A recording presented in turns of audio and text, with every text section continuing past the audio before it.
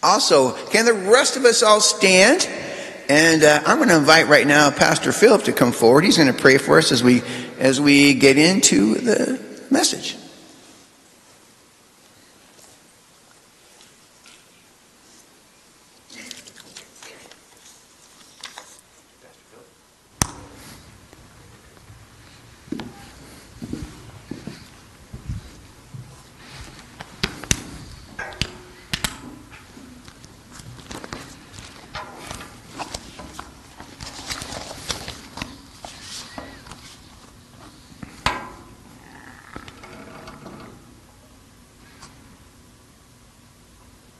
Heavenly Father, eternal God, your word is always a light for our way. Today, would you open our eyes and enlighten our spirit that we may understand your truth in all its power and all its holiness.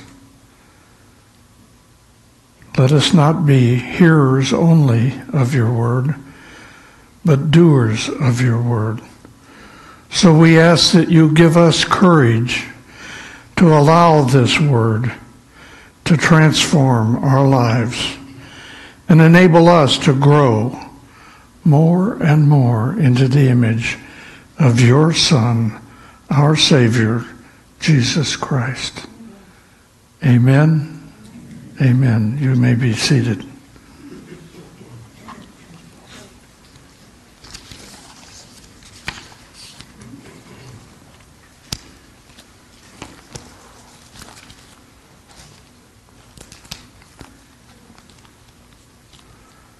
First of all, I would like to say a special thanks to Lonnie for giving me this opportunity. It's kind of like an old home week for me. So many familiar faces, and this is kind of my second church, if you will. I love the opportunity to be here and be with all of you. You're very special in my life, and I thank you. I'm going to read one little scripture before I get started here. This is really the scripture for the day, and then you'll find out why I'm using this particular scripture. This comes from Ephesians chapter 6, verse 18. With all prayer and petition, pray at all times in the Spirit. And with this in view, be on alert with all perseverance and petition for all the saints. Amen.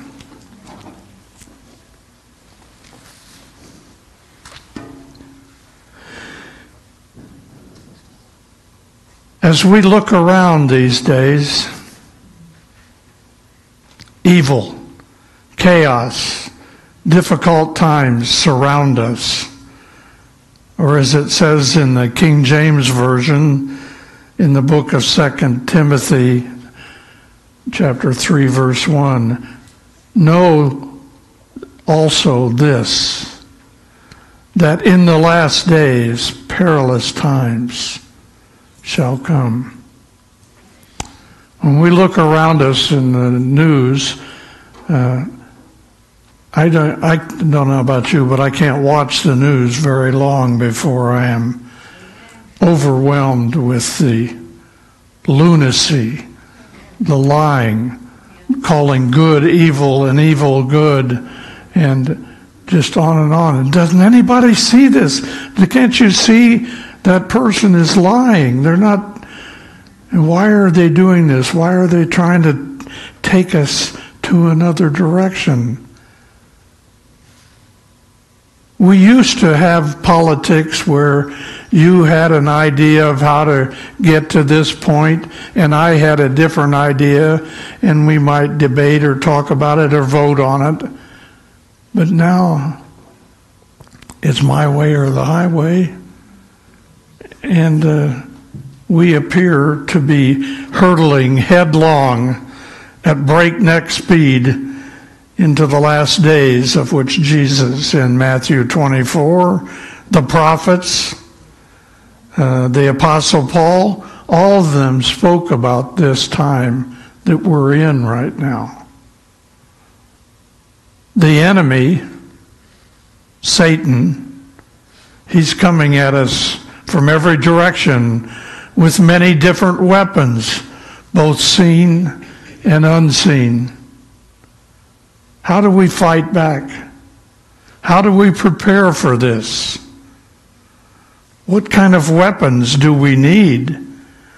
The answer is in the 10 verses of the chapter 6 of the Apostle Paul's letter to the Ephesians. Lonnie has been talking about this for the past couple of, more than couple weeks, almost 10, or each verse, taking it a verse at a time. Each of those things is oppressing us right now, overwhelming us in some cases. In that letter, some 2,000 years ago, Paul wrote to us kind of a metaphorical picture of using battle armor of a Roman soldier. His description of this ancient armor was very meaningful to his audience because they saw all kinds of Romans all around them, saw that kind of warfare.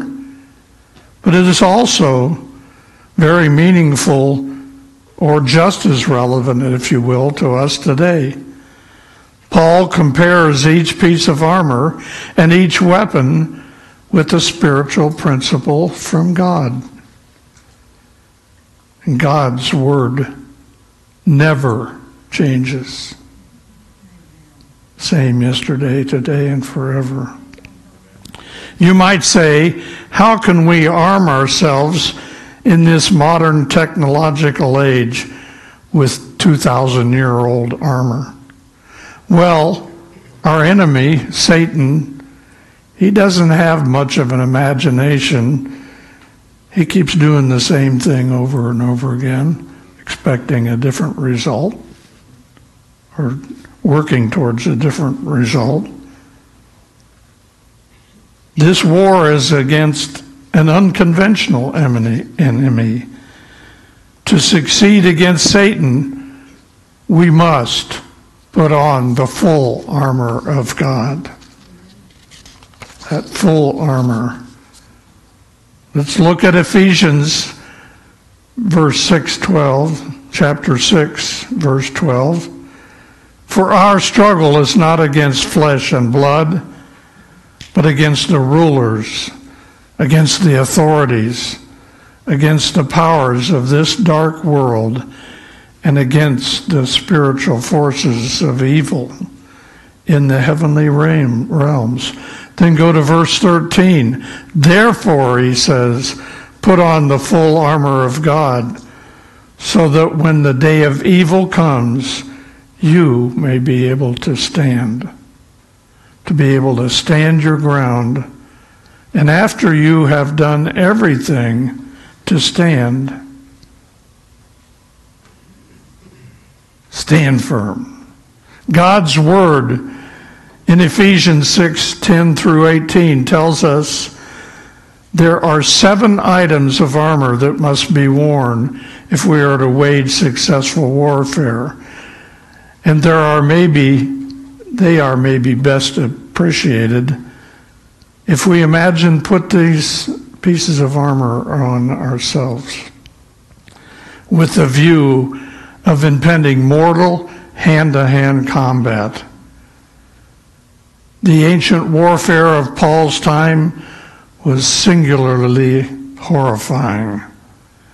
The experienced soldier knew that he would soon be facing a phalanx of razor-sharp spears, swords, arrows, axes, all jabbing at his vitals, followed by foot, hand to hand, breath to breath, hacking and stabbing.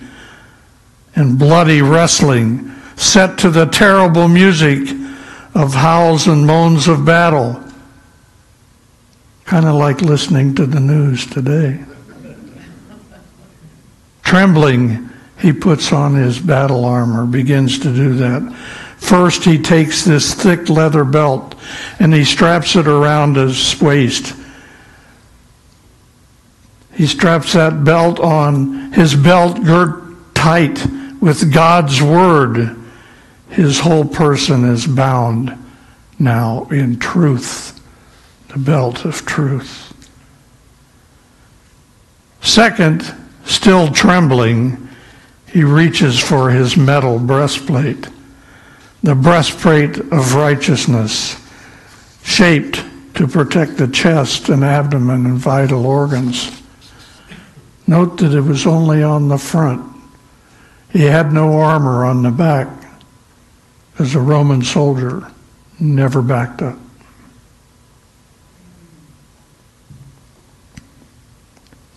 And then in Ephesians 6:15 he says, with your feet fitted with the readiness that comes from the gospel of peace. Third, he's going to lace up his nail-studded legionnaire boots, if you will. His feet will be secure as he stands his ground and advances in battle. He will not slip. He will not retreat. The boots are his peace with God. Good footwear and healthy feet are essential to a warrior's ability to fight. Can you imagine? They're like football cleats maybe, but these are nails in the bottom of his boots.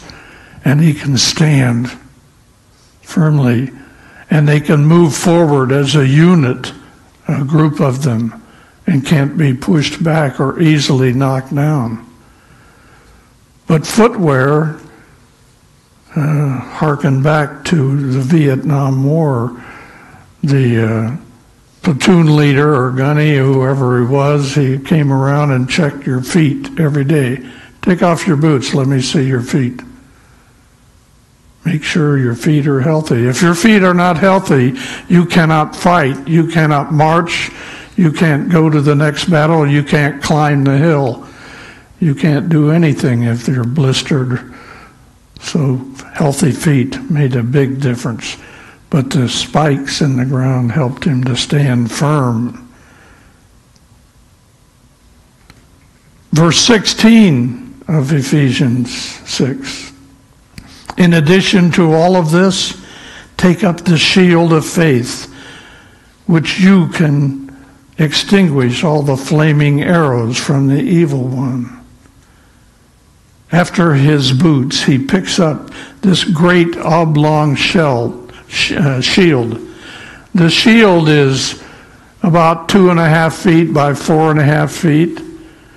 Actually, some of their shields even had hooks on the sides of them so they could hook it together in a formation and mark, and even put shields over the top of their heads, because the battle was going to come from every direction and they could advance as a unit, like a tank, almost a human tank. That great oblong shield was a piece of solid wood, usually covered with a metal or water-soaked leather. That water-soaked leather helped to extinguish the barrages of flaming arrows, Satan's fiery darts. Satan's fiery darts come to us not as burning arrows and spears or darts, but things in our mind. Some type of addiction, some type of thoughts. He sends these flaming darts as, oh, you don't have to do that. You could do this. It's the same thing that he said to Eve. God didn't really say that way. He didn't mean to make you miserable. You can have a little enjoyment in your life, right? You can be, actually, he just doesn't want you to be like him. So that's the fiery darts we're talking about. Paul is talking about those fiery darts too, but he's using that metaphor of what the people have seen. I can't imagine that kind of battle with flaming arrows and axes and the sky filled with all kind of weapons firing at you. Then he says, take the helmet of salvation. Helmet of salvation. The helmet protected the forehead, the cheeks. I think we've all seen those with the metal plates down the side, the forehead, and the back of the neck to keep from getting hacked. It exposed very little, but just the eyes, nose, and mouth. But the helmet is the assurance of salvation and it resulting confidence that comes with that. Imagine, put a football helmet on an 8-year-old, and he will swell with confidence and turn into a 60-pound kamikaze, at least until he gets knocked down a few times. The helmet enabled the warrior to stand firm where he otherwise would have been long gone in the battle. Consider the helmet of salvation placed on our heads by the nail-pierced hands of Christ at our conversion. This helmet assures us that whatever happens, we are saved. We are already saved. Saved by grace, Ephesians 2:8. That quote actually came from a book I have with me that I gathered a lot of information about this by. It's a commentary on Ephesians by Kent Hughes. But he made this quote, but this helmet placed on our heads by the pierced hands of Christ. The sword of the Spirit. This is the 6th item of armor. Up to this point, all the recommended armor has been defensive. But now the apostle puts forth primarily an offensive weapon. The Macharia, the Roman legionnaire's double-edged short sword, was the most effective weapon for close-in, hand-to-hand combat fighting. Take the sword of the Spirit, which is the Word of God. The prayer I said at the beginning, the Word is what keeps us strong, keeps us together, helps us understand and fight back. We have to have weapons to fight back with if we're going to fight Satan's attacks today. But the Word of God draws the blood of Satan himself. Arm ourselves with the Word of God. I write to you, young men, because you are strong. The Word of God abides in you, and you have overcome the evil one. 1 John 2:14. But we must get the Word of God into us. For when we are in the heat of battle, we're not going to be able to run to our Bible or our concordance and look up a verse that we can fight back with. It has to already be in us. I say 4 things are very necessary to prepare for this battle that we're in right now. First, we must read the Word. Second, we must take up the sword, that Word, by meditating on the Word. Third, we memorize the Word. And fourth, we stand strong by studying the Word, that we might present ourselves approved by God. Reading the Word. Second, taking up the sword by meditating. And I don't mean, we meditate. Actually, the Hebrew word means to ruminate, which means to chew on this word. Like a cow chews its cud and swallows it, we digest it and bring it back up and meditate on it some more, over and over again. Read, meditate, memorize, and study. And seventh, now I believe the seventh piece of armor is the very most important piece of all. Prayer.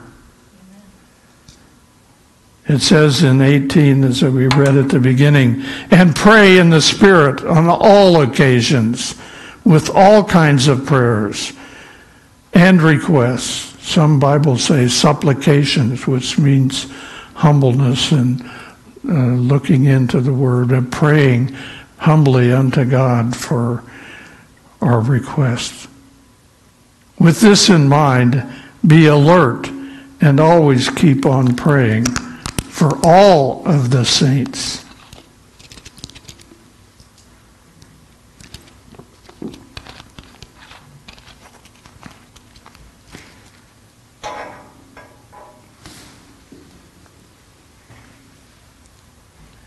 Listen now.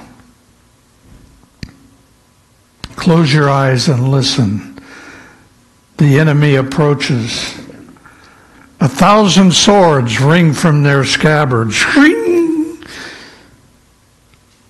In a dreadful symphony of terror. The warrior stands motionless, breathing heavily, hearts pounding.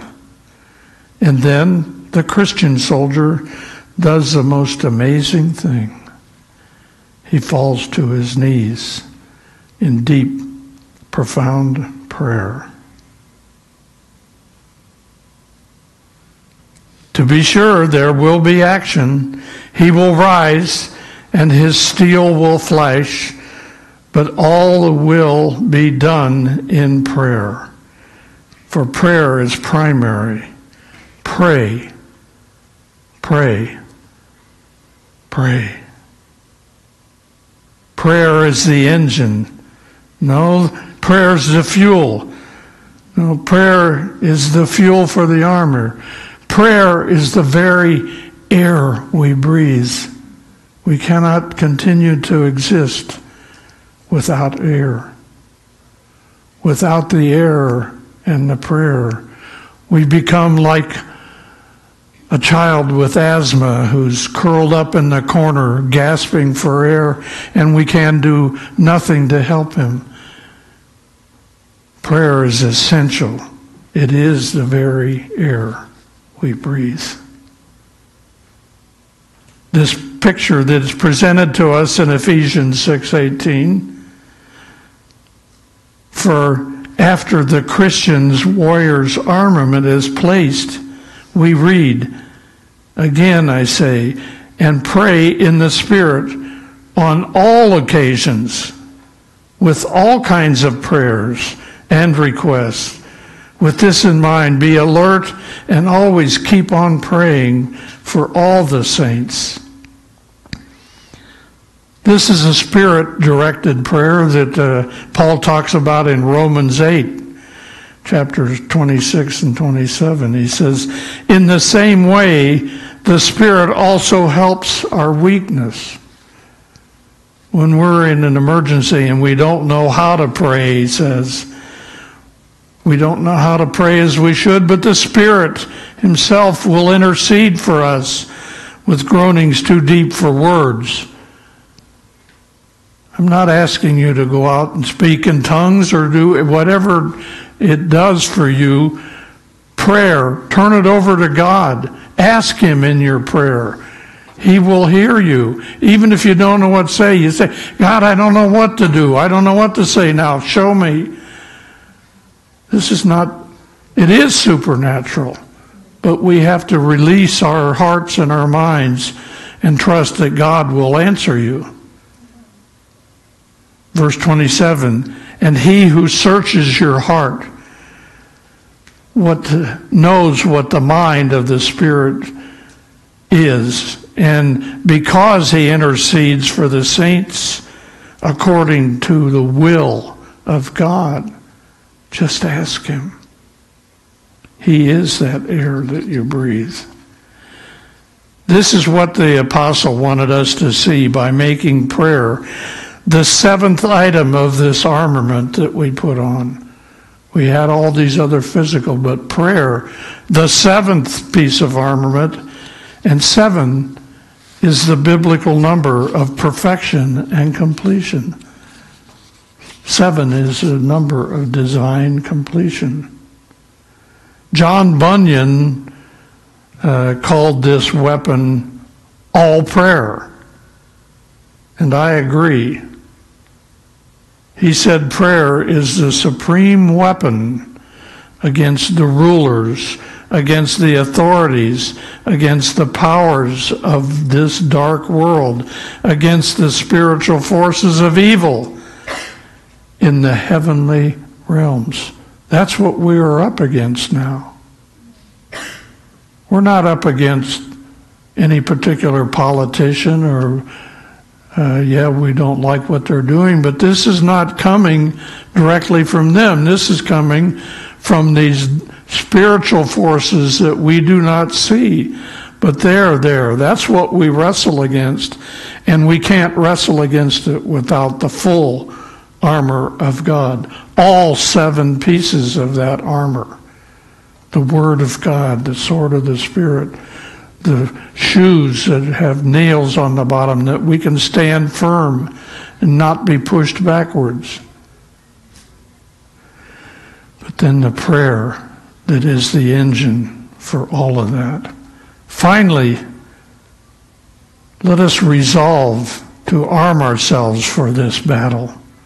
Let us be strong in the Lord and put on the full armor of God and pray, pray, pray. Amen and amen.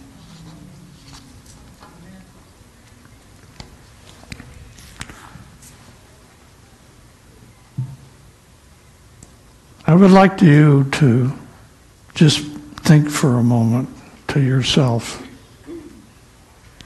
How am I going to put this armor? What am I going to do?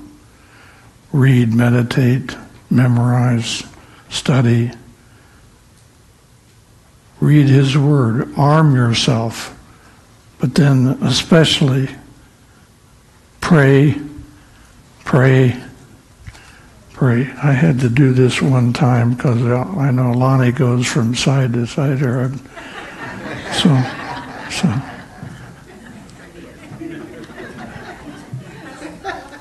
Okay, I'll talk to you guys, and then I'll come over here, and I'll talk to you guys. And that's why I have a cane, because I don't want to fall down. I've been falling a lot lately, so I just kind of stand still and hold on to this. But this is such a special opportunity for me, and I want to give you an opportunity today. If you need prayer, come up and get some prayer. If not, if you are interested in joining this church or declaring your need for baptism or salvation or whatever it is, please come forward and talk to myself or Lonnie. We have people here that want to help you make that next step. So if you will please come forward as our worship team races up to the platform.